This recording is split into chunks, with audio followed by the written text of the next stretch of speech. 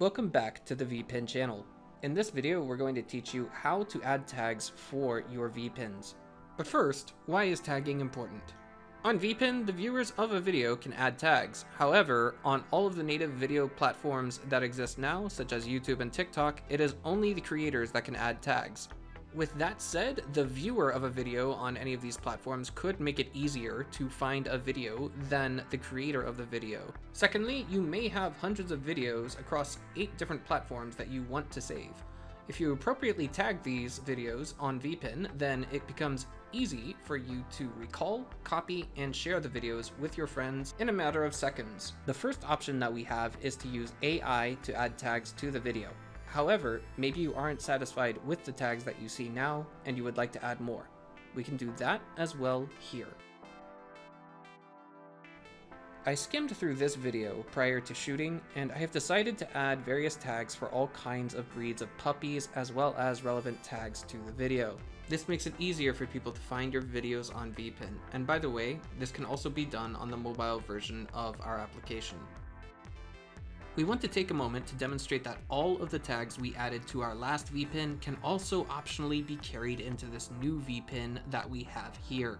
Please note that even though none of these tags actually apply to this new Vpin of a sleeping dog, we are selecting them for demonstration purposes and nothing more. However, since none of these tags are actually relevant to the video of the sleeping dog that I have here, I can also deselect them by clicking on all of them once again. Once you have your desired changes, you can simply click on the Save button and all of the tag settings will be saved.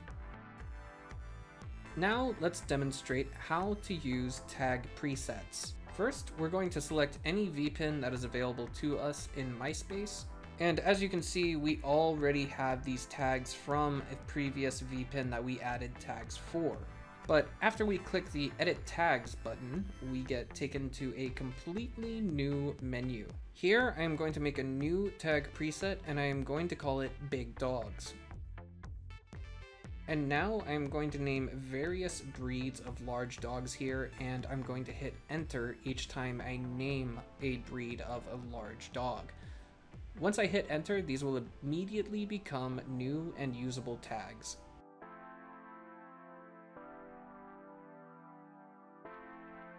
Okay, I think I'm done naming large dog breeds. Now what I'm going to do is I'm going to add a page here, which is also going to allow me to create a new set of tag presets. This one I've named small dogs appropriately, and I am going to do the same thing that I did just a few moments ago, but for small dog breeds. Now, in both lists of my tag presets, I did make a mistake, so what we're gonna do here is we're just going to edit the names of the tag presets lists that I just made. So I've just finished making 2 lists of tag presets, and now I think would be a good time to demonstrate how they work. This is the video that I had before, the Vpin that I had before, but as you can see, it has a bunch of tags that I applied to it previously. You can see that I have the ability to choose either of the tag preset lists that I already created when I was editing tags a few minutes ago.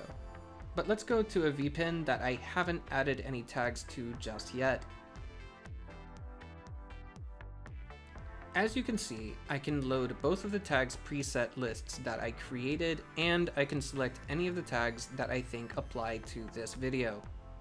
And if we look above the preset lists, you can see tags that I previously used for another Vpin. We hope this video has been helpful. Please consider subscribing for more educational content that teaches you how to use Vpin in the future.